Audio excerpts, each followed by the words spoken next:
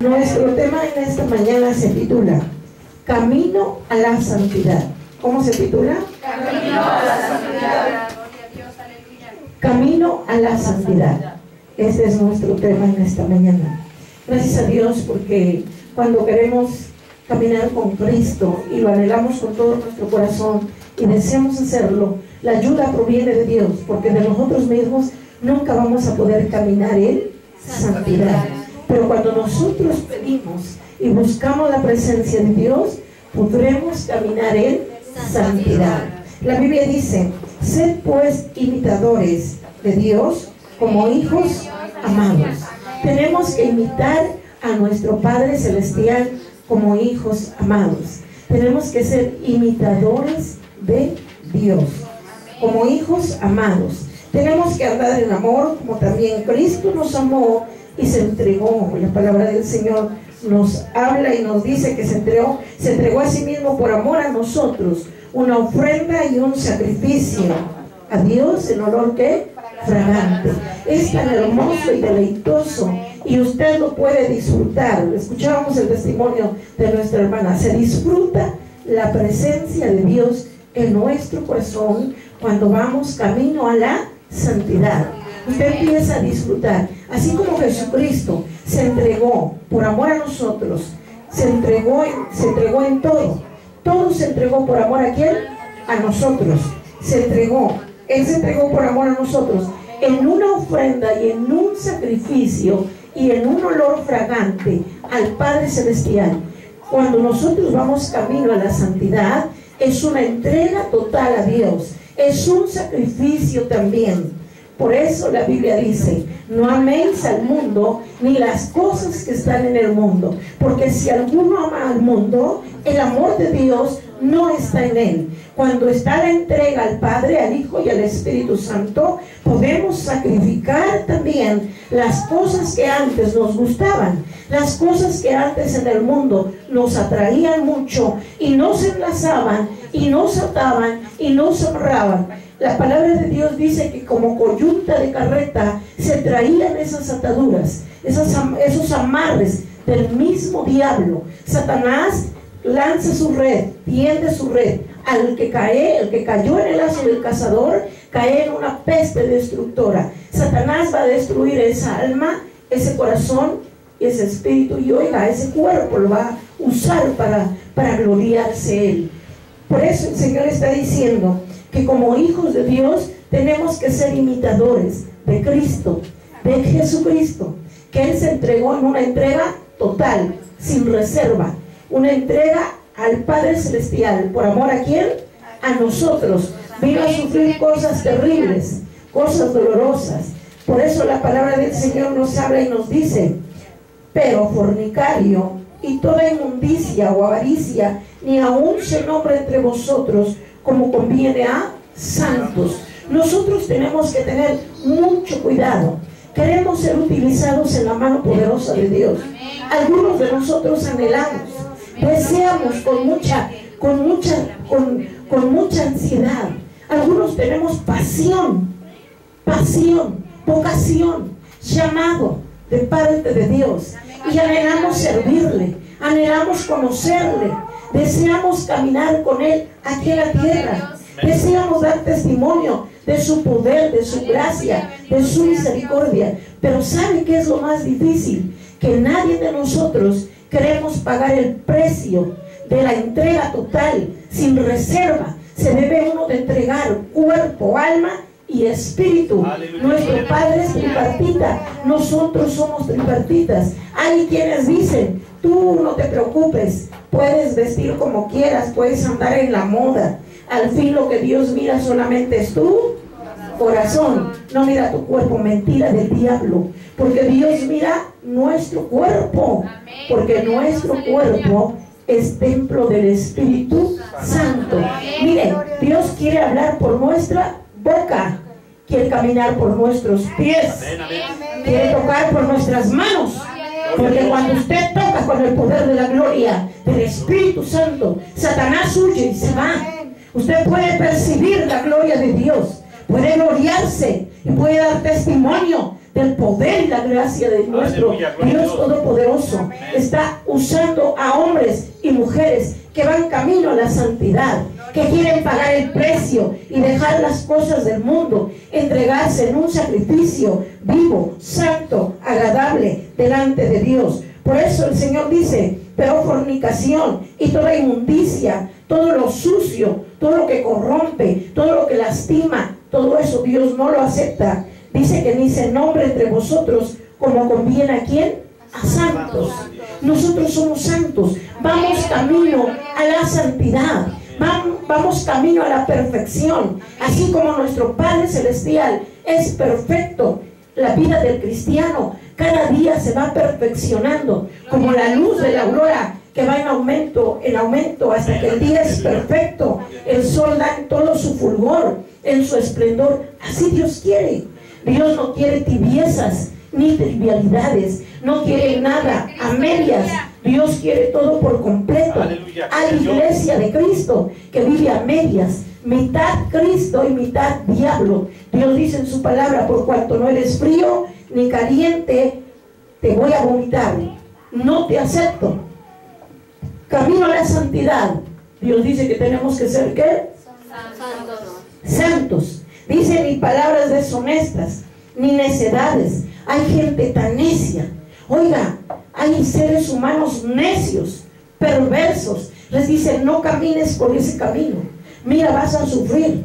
Mira, te vas a caer. Mira, vas a ir al lodo, vas a la perversidad. Pero la necedad, ahí está. Y la persona no entiende. Usted ha visto un necio, hijo del diablo. No se asuste, es bíblico. Los necios son hijos ¿de quién? De Satanás. Porque Satanás siempre ha sido necio. Usted le tiene que reprender para que se vaya. Usted le tiene que decir: vete en el nombre de Jesús, vete. ¿Usted cree que se va a ir pronto? No. Él lucha por la alma.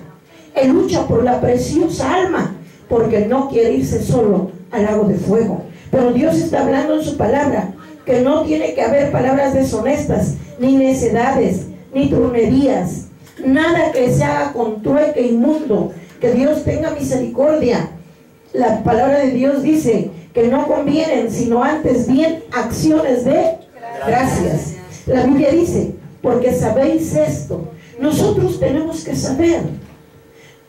La Biblia dice que nuestra herencia es una herencia gloriosa, eterna, incorruptible e inmarcesible. Nadie nos las puede robar. Nadie le puede hurtar la herencia de Dios.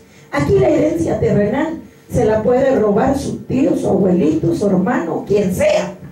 Se la puede robar la herencia material que le dejaron sus padres a usted. Pero la herencia del Padre Eterno, la herencia de la gloria, nadie se la puede robar. La Biblia dice: porque sabéis esto, que ningún fornicario o inmundo o avaro, que es idólatra, tiene herencia en el reino de Dios, de Cristo y de Dios. Toda esta maldad no entra en el reino de Dios. Toda esta suciedad, toda esta inmundicia no entra en el reino de Dios. No conviene a los santos. Esto aparta de la gloria de Dios. Esto separa del reino celestial. Si nosotros vamos camino a la santidad, hoy estamos aprendiendo qué es lo que nos está estorbando, qué es lo que estorba. Si nosotros vamos de camino a la santidad, tenemos que estar sabedores de lo que Dios anhela y desea de nosotros para poder llegar a su gloria eterna. Hermoso y maravilloso es nuestro Dios. Hebreos capítulo 12, verso 13. La Biblia dice: y haced sendas derechas para vuestros pies, para que lo cojo no salga del camino, sino que sea sanado. Mira, hermanos, cuando se va camino a la santidad, nosotros tenemos que caminar por las sendas derechas. ¿Hay sendas torcidas? Sí. La Biblia dice: hay quienes se hicieron sabios en su propia opinión y viven una doble vida. Creen que se puede combinar lo sucio con lo limpio, las tinieblas y la luz. Se hicieron sabios en su propia opinión. Y a lo malo le dicen que es bueno. Y a lo que es bueno le están diciendo que es malo. Pero Dios está diciendo: haced sendas derechas para vuestros pies. Tenemos que empezar a caminar por camino derecho para nuestros pies. Camino a la santidad. Camino a la santidad. Haced sendas derechas para vuestros pies, para que lo cojo no se salga del camino, sino que sea ¿qué? Sanado. Hay quienes se salen del camino, sí. Hay quienes se salen del redil, sí. Hay quienes se salen del núcleo familiar, sí. Hay quienes se vuelven rebeldes, sí es cierto. ¿Por qué? Porque no quieren buscar la santidad, porque les llama la perversidad, lo malo y la inmundicia. Pero Dios está hablando y está diciendo: tú tienes que hacer sendas derechas para tus pies. Tu persona misma, porque tu salvación es personal. Ni va a ir tu esposita ni tu esposito. Tú personalmente, ¿cómo estás ante la presencia de Dios? ¿De qué manera estás caminando? ¿Cómo es tu caminar? ¿Acaso estás caminando cojo? ¿Acaso no estás caminando bien? ¿Acaso hay algo en lo que a Dios le estás fallando? ¿Acaso hay algo que te aparta de la presencia de Dios para no hacer sendas derechas y caminar por el camino de la santidad? ¿Hay algo que te está obstruyendo? ¿Hay algo que te está haciendo estorbo? Es necesario que hoy se entienda para que sea sanado, se quite ese mal, se quite esa maldad, se quite esa impureza, se quite esa suciedad. Y tenemos que hacer sendas derechas para nuestros pies, para que tengamos lo que tanto anhelamos. ¿Cuántos anhelamos tener todos los dones de la palabra de Dios que Dios está ofreciendo a su iglesia? ¿Cuántos los estamos anhelando? ¿Y cuántos estamos trabajando por lograr obtener esos dones? ¿Cuántos hemos permitido que Dios gobierne y sujete nuestra vida, que tome el control de nuestra persona y que Él nos haga más como Él, y que podamos ser copartícipes y coherederos de su gloria en todos los dones que Él tiene para su iglesia? Qué hermoso, ¿verdad? No se puede si no hacemos sendas ¿qué? Derechas, si no ha sido quitado aquello que estorba, lo cojo, aquello que está estorbando. ¿De qué pie cojeas? ¿Por dónde andas caminando mal? ¿Por cuál es tu debilidad? ¿Cuál es lo que te obstruye? ¿Qué es lo que te estorba para no mirar la gloria de Dios? Y es para todos, ¿eh? Niños, jóvenes, adolescentes, ancianos, adultos. Y si lo miramos conforme a la luz de la palabra, vamos a ver un Josué, vamos a ver un David, aún en su adolescencia, un Josué en su juventud, con ese poder, con esa gracia, caminando en santidad. Él solo le pudo ¿qué? Obedecer. Vemos a un David, este niño, este adolescente, en su adolescencia pudo vencer al gigante. Y si vamos a mirar más allá, vamos a encontrar a hombres y mujeres que tuvieron ese valor de caminar en santidad, de hacer esas sendas derechas para sus propios pies y mirar y disfrutar la gloria del santo y del perfecto y del puro, que es Cristo Jesús, el Señor de señores. La Biblia, la palabra del Señor dice: seguid la paz con todos y la santidad, sin la cual nadie verá al Señor. La Biblia dice: sin santidad nadie verá al Señor. ¿Quién habitará en el monte santo? ¿Quién entrará al lugar santísimo?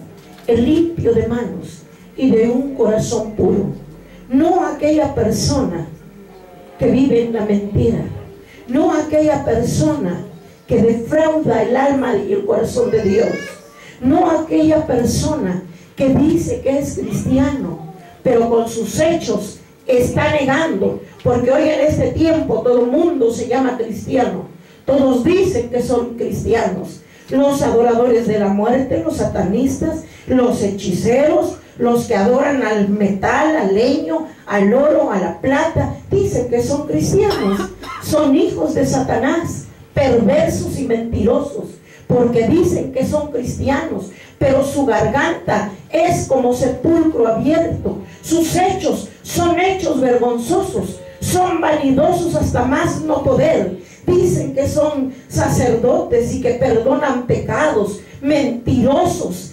aberrantes, vergonzosos. Dios nunca se fue de paseo y dijo, ay, tú perdonas pecados. Mentirosos hijos del diablo, porque el que está perdonando pecados solamente es Cristo Jesús. Hay un mediador entre Dios y el hombre, y es Jesucristo hombre, para que usted vea cuál es el camino de la santidad. ¿Cuál es el camino de la santidad? Dios está hablando y está diciendo que nosotros tenemos que ser, ¿qué? Santos. Tenemos que hacer esas sendas derechas y caminar realmente, que se nos vea que somos la sal de este mundo, que se nos perciba que somos la luz de este mundo.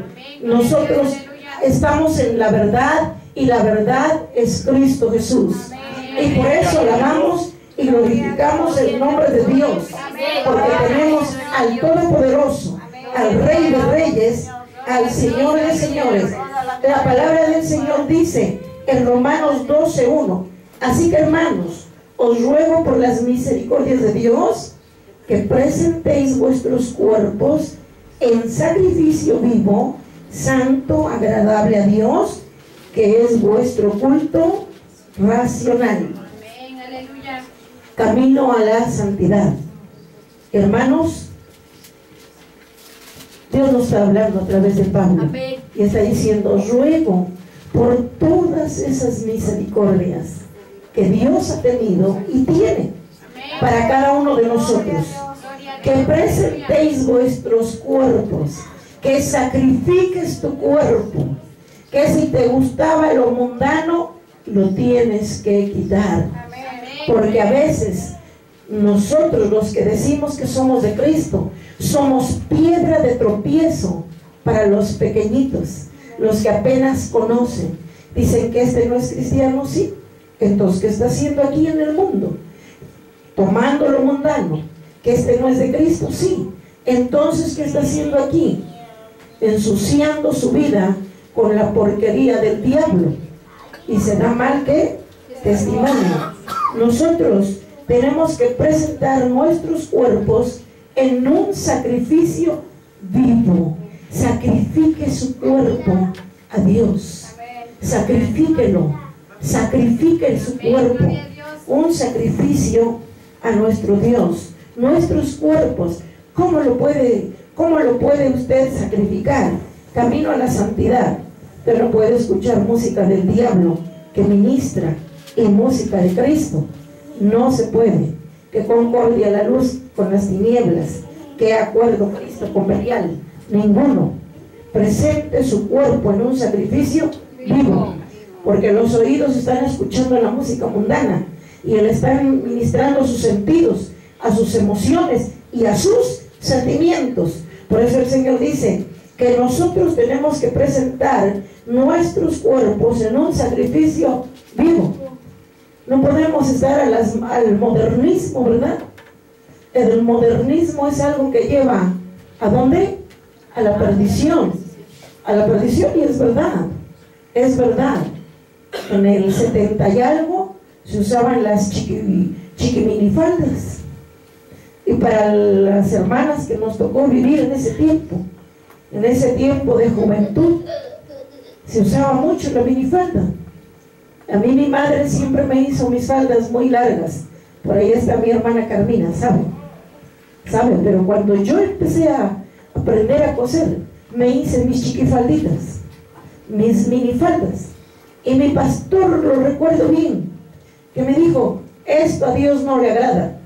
Y le dije, hermano, dígame dónde dice. Y cuando él me leyó donde decía, le dije, yo doblo mi rodilla, usted ora por mí, porque a mí me encanta la chiquifalda. Y vino Dios con el poder de su Espíritu Santo y me quitó la chiquifalda, la minifalda. Vino el pantalón acampanado, moda, modernismo. Y nunca usaba el pantalón, pero como aprendí a coser, pues me hice mi pantalón. Y el pastor me dijo, eso es cosa del diablo. Y yo le dije, dígame dónde dice, porque a mí me empieza a gustar. Quiero decirle que casi no anduve nunca en la moda, porque tenía un pastor que para todo me vigilaba. Y no tenía, no sé cómo decirlo, porque desde aquí, desde el púlpito decía, mi pastor me conocía por Delina. Mi nombre es Elia, pero él me cambiaba los nombres. Y me decía, a ver, Delina, por allá vienes entrando, regrésate porque estás bien mal de cambiarte esa falda. ¿Qué sentiría usted que así le hablar? ¿Y qué cree? Mi corazón no se endureció. Recuerdo bien que yo iba corriendo porque el templecito estaba de cuenta en la esquina, en la casa de usted aquí. Entonces yo corría y me cambiaba, obedecía. Y por obedecer, por empezar a caminar en la santidad, Dios me dijo, no vas a probar el mundo, porque yo ya te escogí, te aparté. Esa disciplina y esa corrección sirvió para mi vida. Pero puse oído y supe obedecer.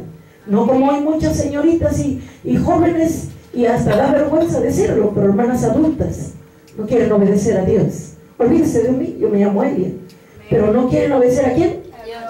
Dios no puede usar esas vidas. No se espante, no se asuste. Usted va a querer mucho, usted va a querer servirle, pero Dios no le va a dar nada. Ni lo busque, ya ni se preocupe, ya quédese como está, siga viviendo como vive. Usted está acostumbrado a vivir así, ¿verdad? Con esas tibiecitas, con esas medias tintas. Quédese así, es su comodidad. Se siente usted muy bien así. Puede usted pecar en el mundo, puede ir a la porquería y puede venir a Dios cuando usted quiera. ¿Usted cree que Dios lo va a recibir? Abra sus ojos bien, abra sus ojos bien, porque Dios dice que tenemos que ir de camino a la santidad. Por eso el Señor habla en su palabra y dice, tampoco quiero que te conformes, tampoco quiero que te conformes a los deseos de este mundo. Quiero que tú seas inteligente, que tú seas sabio, que tú seas prudente y anheles lo mejor, que desees, que quieras tocar la gloria de Dios y que quieras que Dios camine en ti. Y Dios lo hace, hermanos. Visitábamos esta semana una familia que yo les comentaba hace 8 días, que la abuelita medio y la mamá medio, la hija guía de medios y la nieta lista para entregarla al mismo diablo. La abuelita nunca nos quería recibir, ¿verdad, Sarita? Decía que no y que no. Pero el día que visitamos, llegó nuestro Dios antes que nosotros. Nuestro Dios preparó todo. Alaba y glorifica al Señor. Si usted va de camino a la santidad y usted hace sendas derechas, usted va a poder mirar. Usted va a poder mirar cómo lo cojo se sanea. Y Dios lo sana. Por eso es necesario que usted ya no viva como vive. Que diga, Señor, quiero de ti. Y voy a tomar decisión. Y voy a determinar. Si esto a ti no te gusta, lo voy a dejar. Mire, yo tenía 15 años. No es posible que a mis 15 años yo le hubiera dicho a Dios, si a ti no te gusta, quítalo. Si a ti no te gusta, quítalo. Nunca usé más pantalón, nunca usé más minifalda. Recuerdo que conocí a mi esposo, no cristiano, y cuando me conoció me dijo, oye, a mí me gustaría que uses una minifalda. Le digo, ya no te tocó, Dios me cambió, me transformó. No la usé más que poquito tiempo. Por muy poco tiempo. ¿Sabe por qué lo permite Dios? Para que usted pueda dar testimonio de que Dios le escogió, le llamó y no le dejó probar mundo. Porque si Dios toca a uno fondo, y Dios no permite que toquemos fondo cuando nos escoge. Mire qué bonito testimonio. Llegamos a esta casa y la ancianita nunca recibe la palabra de Dios, sino que abre su puertita y que pasen, pero aquí no entran. Dios permitió todo. Íbamos a buscar a su nieta y la nieta no estaba. Y dijo, pues mi nieta no está. Y dijo Sari, bueno, pues si no está su nieta, quedé con ella y quedamos de vernos. Y yo le dije, no se preocupe, nosotros nos quedamos aquí afuera. Aquí nos quedamos, aquí esperamos a su nieta. Y dijo, no, ¿cómo cree? Yo conozco a Sari desde que tenía 2 meses de edad, pásele.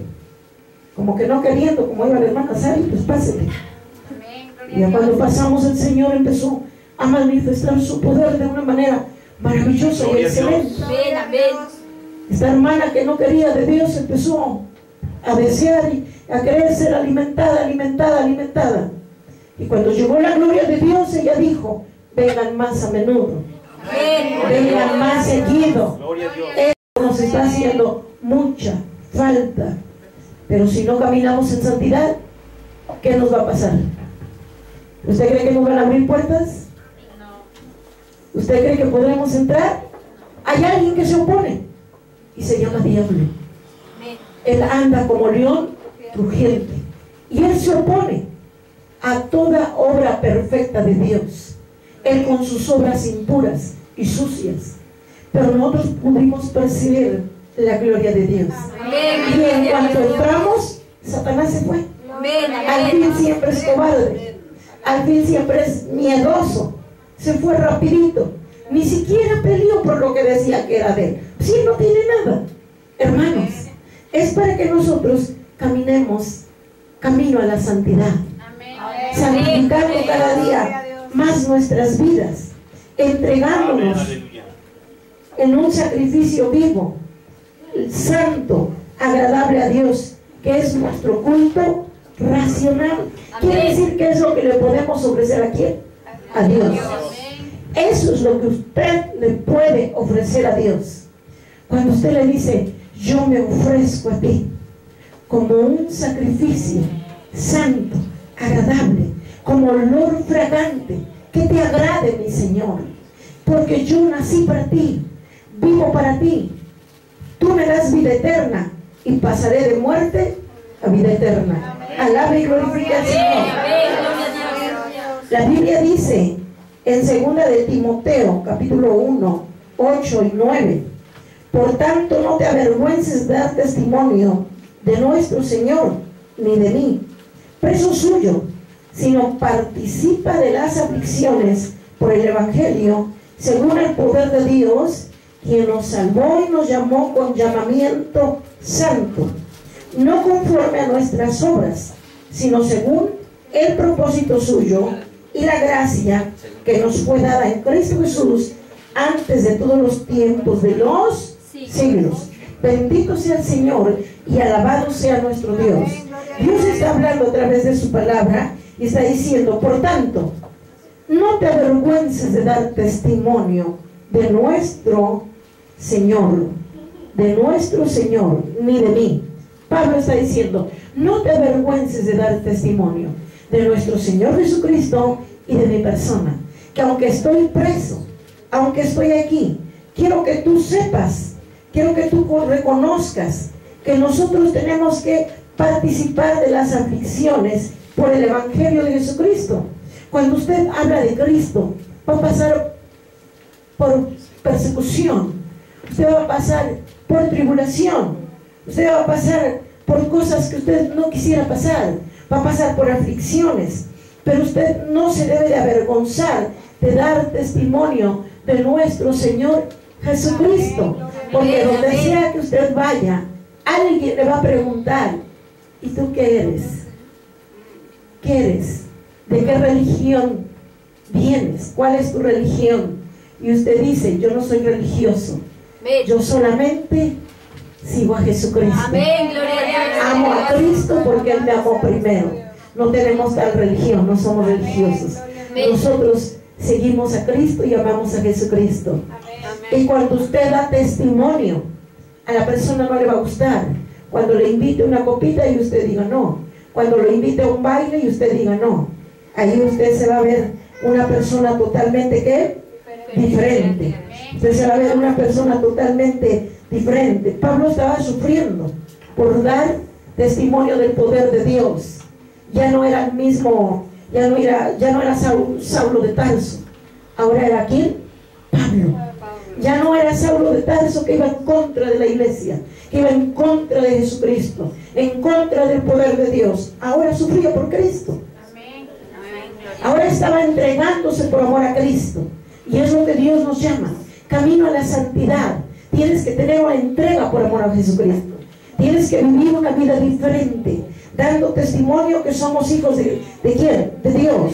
Porque Dios nos salvó y nos llamó con un llamamiento santo. Nunca nos llamó para ser peores. Porque hay gente que dice, desde que aceptaste a Jesucristo eres peor que antes. Que el Señor reprenda.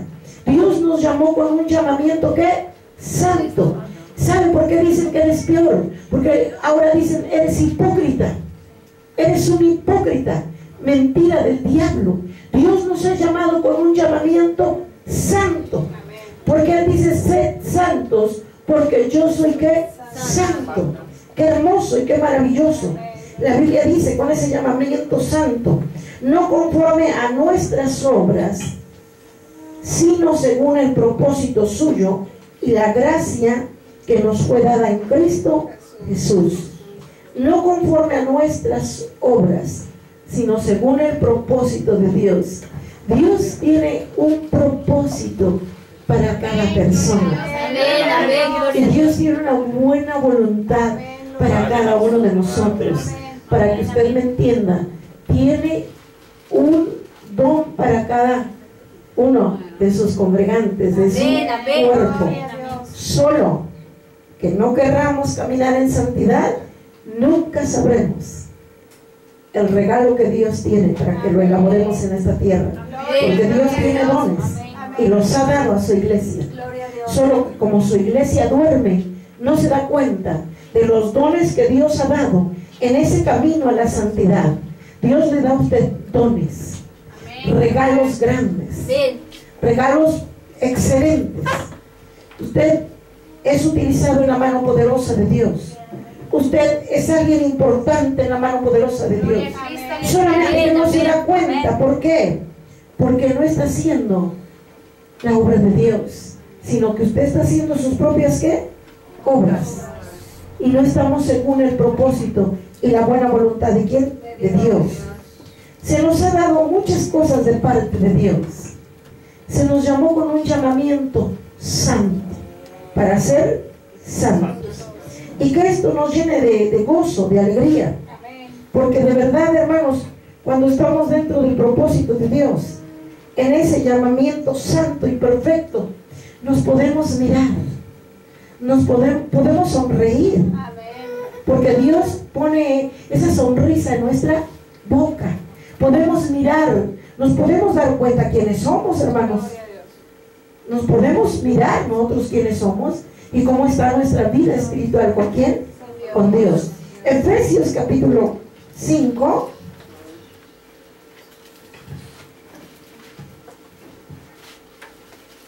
Gloria a Dios, aleluya. 5:11, la Biblia dice: no participes en las obras infructuosas de las tinieblas, sino más bien repréndelas. No participes en las obras infructuosas, aquello que no te deja nada de provecho, porque son de las tinieblas, sino más bien repréndelas. La Biblia dice en el 15: mirad pues con diligencia cómo andéis, no como necios, sino como sabios, aprovechando bien el tiempo, porque los días son ¿qué? Malos.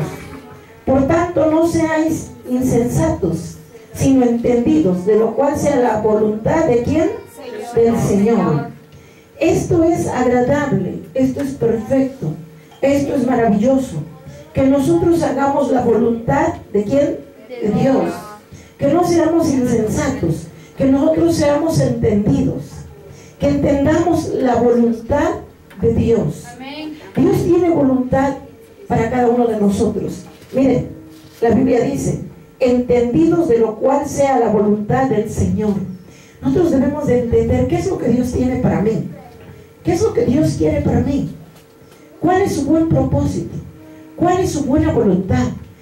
Quiere que yo camine en camino a la santidad, quiere que me aparte del mundo, quiere que me aparte del pecado, Dios quiere que sea yo un instrumento de honra y no de deshonra. Hay instrumentos de deshonra que no sirven para nada, solamente dan vergüenza, porque el enemigo los está utilizando. Y usted va y le dice, mira, estás mal en esto, en aquello, y no lo quiere entender, no lo quiere comprender, porque no son entendidos, son insensatos, no quieren entender la buena voluntad de Dios, sino que Dios quiere que vayamos camino a la santidad. Cuando usted va camino a la santidad, obtiene muchas cosas excelentes. Usted obtiene promesas, usted entra dentro del pacto de Dios.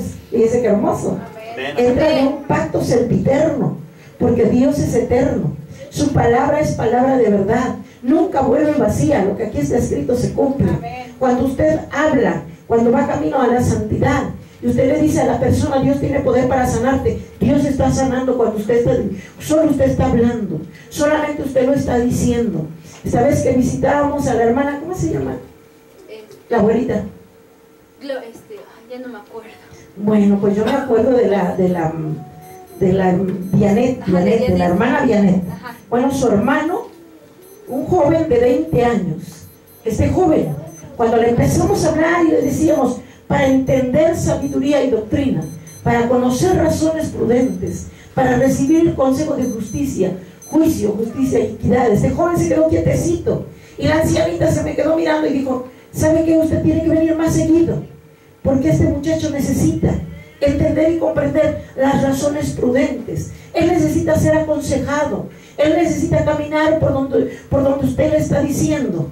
Trajo su Biblia católica y empezamos a leer, hermanos. Empezamos a leer y se quedó sorprendida. Esta mujer medium, espiritista, alejada del espiritismo, ahora buscando la presencia de Dios. Es algo bonito, hermanos. Y que la puerta de su casa la haya abierto, ya que en otro tiempo nomás decía, pásele, pásele, y así por un pedacito nos miraba, y ahora dijo, pásele a mi casa. Usted es hermoso, hermanos, cuando usted sabe que es instrumento de Dios. Usted tiene el poder de Dios en su vida, va camino a la santidad.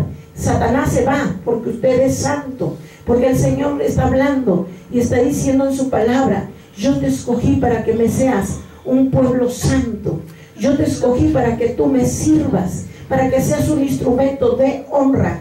Camino a la santidad nunca ha sido fácil, apartarse del mundo.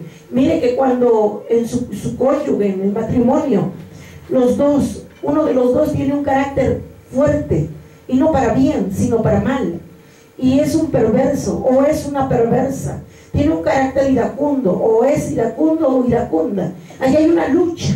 El enemigo ha tratado de contender dentro de los matrimonios para destruirlos, y cuando la mujer es sabia o el hombre es sabio, va a luchar y va a sacar a flote ese matrimonio, y va a luchar por vivir en santidad.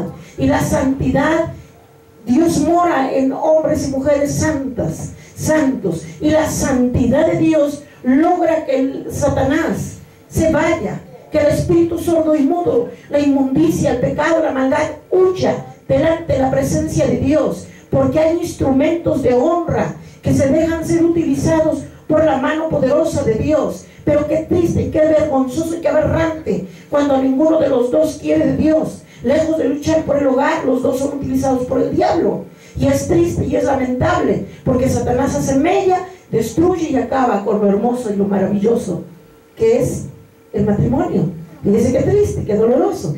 Pero cuando hay una mujer, un hombre santo, esto va de viento en, usted puede decir, alabe y glorifique al Señor, porque hay una mujer aguerrida en santidad, hay un hombre buscando la presencia de Dios, hay un hombre que ayuna, que ora, que busca.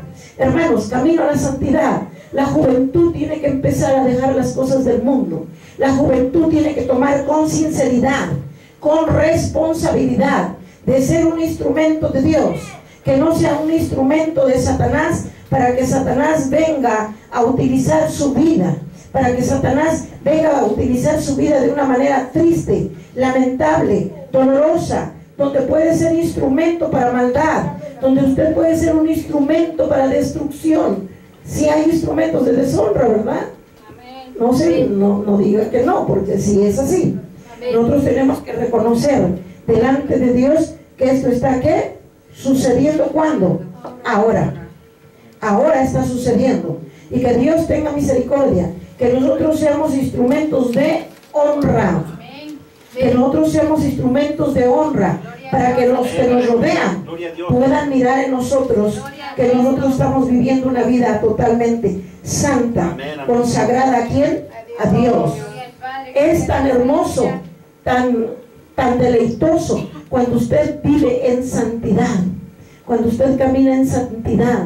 Caminar en santidad es apartarse totalmente de las cosas de este mundo. Vamos caminando por un mundo lleno de maldad. Amén o no amén, hermanos. El mundo está lleno de mucha maldad.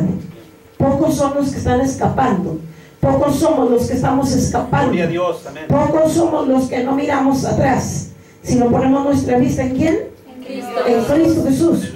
Cuando usted pone su vista en Cristo Jesús, usted se da cuenta hacia dónde va, hacia dónde se dirigen sus pies. Sus pies de usted se están dirigiendo a Dios, ¿a dónde? A la santidad. A la santidad.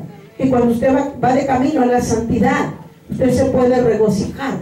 Usted se puede gozar en todo lo que hace.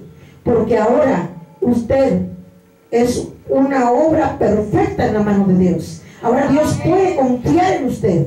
Ahora Dios puede usar su vida. Dios puede utilizarle de una manera excelente y maravillosa. Vamos a Levítico 20, capítulo 20, versos 6 y 7. Levítico 20, versos 6 y 7. Alabe y glorifique al Señor. Alabe al Señor. La Biblia, la palabra del Señor dice, le damos lectura 27. Santificaos pues y sed santos, porque yo Jehová soy vuestro Dios. Santificaos pues y sed santos, porque yo Jehová soy vuestro Dios. Y guardad mis estatutos y ponedlos por obra, yo Jehová que os santifico.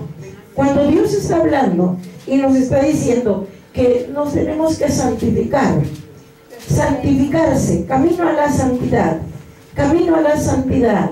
Usted va de camino, mire, caminar, el caminar, nuestro peregrinar en este mundo nunca ha sido fácil, jamás ha sido fácil, porque como decía antes, caminamos en un mundo lleno de pecado, de maldad, y usted camina en un camino de santidad, pero a su alrededor usted va a escuchar palabras aberrantes, palabras lisonjeras, palabras que son como puñales, que duelen. Pero usted tiene que cuidar su corazón, tiene que cuidar su alma, su espíritu. Y usted tiene que decirle al Señor, Señor, defiéndeme, Padre, cúbreme, que ninguna de estas palabras que yo estoy escuchando afecten mi comunión contigo. Dios está ahí, nos defiende, y usted puede estar fuerte, puede estar firme en su fe, que es Cristo Jesús. Puede estar firme, puede estar en fe.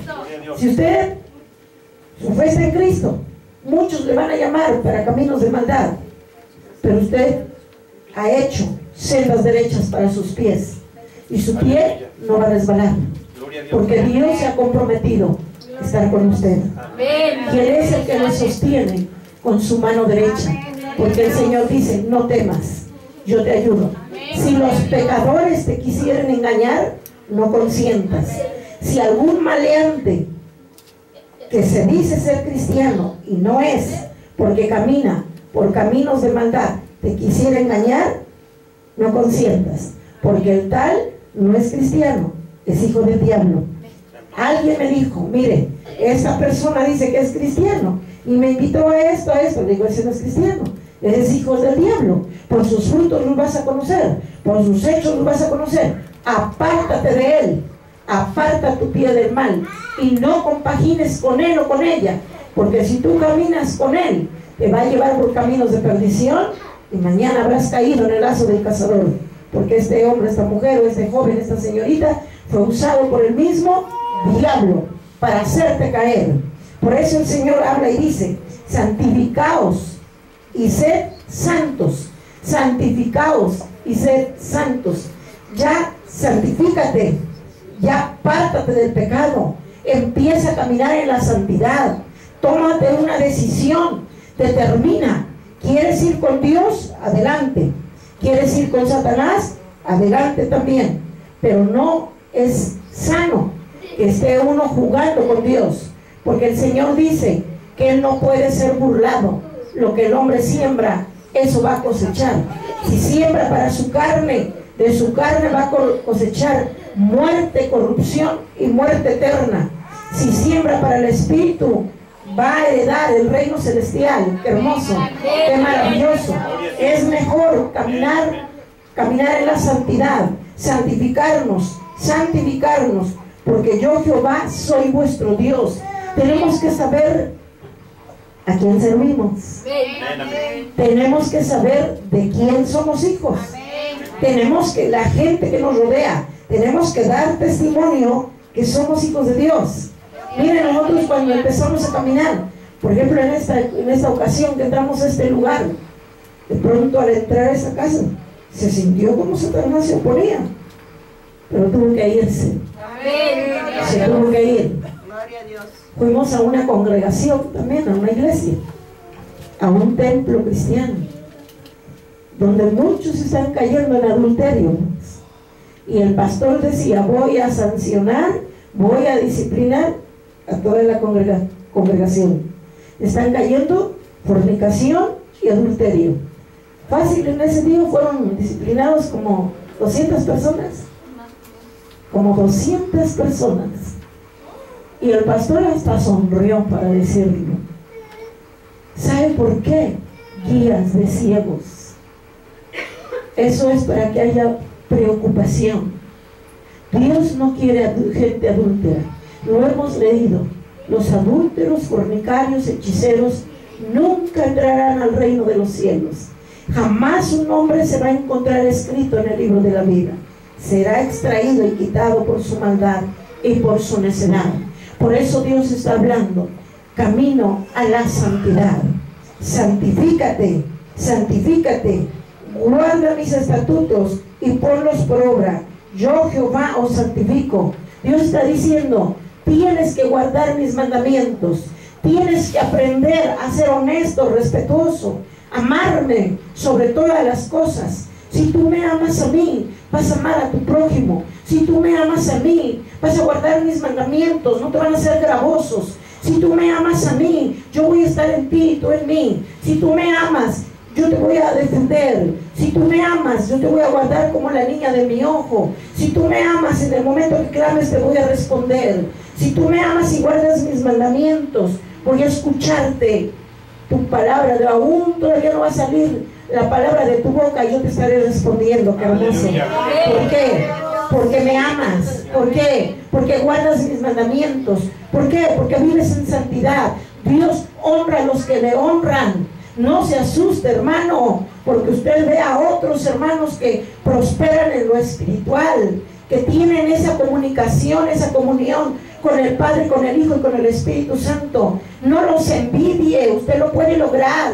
Solo apártese del pecado, apártese de la suciedad. No tenga usted envidia. Usted luche por vivir una vida santa. Usted esfuércese por caminar en santidad. Usted consagre su cuerpo como un sacrificio vivo. Tenga el valor civil de entregarse totalmente. Esas bajas pasiones, destróyalas, sáquelas de su mente, sáquelas de su corazón. No esté viviendo con tibiezas y trivialidades, porque la Biblia, la palabra del Señor dice que Él viene trayendo su galardón en su mano para dar su paga a cada uno según sea su obra. La Biblia dice: la paga del pecado es muerte. La paga del pecado es muerte, mas la dádiva de Dios es vida eterna. Aquel que quiere seguir viviendo en su pecado, no se asuste. Se puede decir cristiano como aquellos que adoran el palo, el metal. Se dicen ser cristianos, pero no lo son, porque viven en sus vanidades. Ahí están los sacerdotes mundanos, hijos de Satanás, perversos con sus sotanas diabólicas. Se cubren sus vergüenzas y sus aberraciones ahí, pero son bien vanidosos. Ahí traen su buen carro, su buen coche. Ahí cobran por todo, cobran, por todo cobran.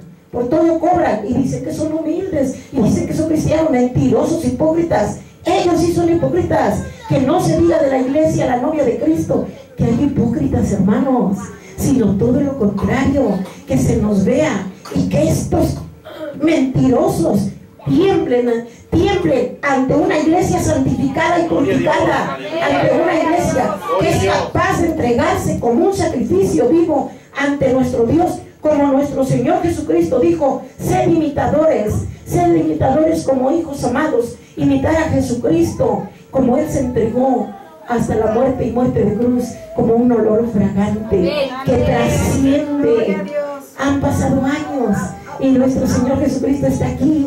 Aleluya. Nosotros, la Biblia dice que moriremos en Cristo, pero nuestras obras aún seguirán. ¿Sabe por qué? Porque dirán: el hermano fulana, el hermano sutano luchó por vivir en santidad. ¿Y qué hizo? Lo logró con la ayuda de Dios. Deuteronomio 7:6: porque tú eres pueblo santo para Jehová tu Dios. Jehová tu Dios te ha escogido para hacerle un pueblo especial, más que todos los pueblos que están sobre la tierra.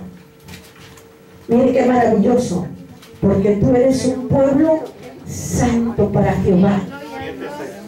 Usted puede respirar tranquila, piadosamente. ¿Por qué? Porque nosotros somos un pueblo santo para Jehová.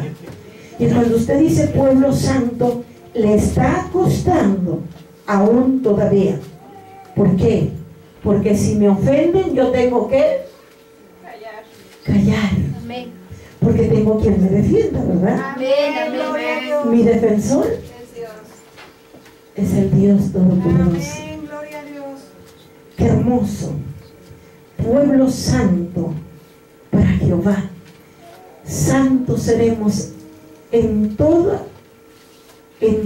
nuestra vida, a cada minuto, a cada segundo y a cualquier hora. Si hay alguien que el enemigo pone para que nosotros odiemos, no tenemos que odiar, no tenemos que ser iracundos, no tenemos que hacernos necios con el necio. Camino a la santidad es ser valientes, ser esforzados para lograr entrar a la gloria eterna, para llegar a nuestra meta con esa santidad, porque tú eres un pueblo santo para Jehová tu Dios. Jehová tu Dios te ha escogido para hacerle un pueblo especial. Dios nos escogió para hacer algo especial ante su presencia. ¿Usted cree que cualquiera puede llegar a donde están los satanistas que adoran a la muerte y que más no le digo? ¿Usted cree que cualquiera puede llegar y derribar altares de Satanás? Solo los que viven en santidad. Los que viven en santidad agarran al espíritu de muerte y le dicen: mira, mi Cristo te venció, y ahí enfrente de ellos se les rompe, se destruyó, se rompe toda cadena, toda atadura espiritual y material. Pero solo es para los que caminan en santidad. Por eso el Señor dice, Jesucristo dice: no cualquiera, no todo aquel que me diga Señor, Señor va a entrar al reino de los cielos, sino aquel que hace la voluntad de mi Padre que está en los cielos. ¿Cómo? Viviendo en santidad, siendo un pueblo especial, más que todos los pueblos que están a nuestro alrededor. Hay muchos pueblos, hay muchos, pero Dios nos escogió. Hermanos, caminemos en santidad. Camino a la santidad. Usted sabe qué es lo que a Dios no le agrada de su persona, de usted, porque el Espíritu Santo está hablando en este momento a nuestro corazón y a nuestra vida. Usted sabe qué es lo que a Dios no le gusta. Usted sabe, reconózcalo delante de la presencia de Dios. Tenga el valor civil de reconocer: Señor, esto y esto a ti te agrada. De mí mismo no lo puedo quitar, de mí misma no lo puedo quitar. Anhelo dejar esto, pero yo necesito de tu ayuda. Ayúdame, Señor, porque yo quiero ir camino a la santidad. Camino a la perfección, porque Dios nos perfecciona, hermanos. A medida que vamos caminando en su camino, nos va perfeccionando para heredar la gloria eterna. Y aquí, en la tierra, para obtener el poder de Dios, para obtener el poder y la gloria de Dios. Iglesia de Jesucristo, hoy el Señor está hablando a nuestra vida. Hay algo que está estorbando y que tenemos que decirle a Dios: Señor, quita lo que a ti no te agrada. Nosotros debemos de saber qué es. Puede ser raíz de amargura, puede ser resentimiento, puede ser odio, o pueden ser muchas otras cosas, las cuales nadie tiene poder para quitarlas más que Dios. Y que realmente nosotros ahora pasemos a ser un pueblo santo, especial, para la honra y gloria de nuestro Dios.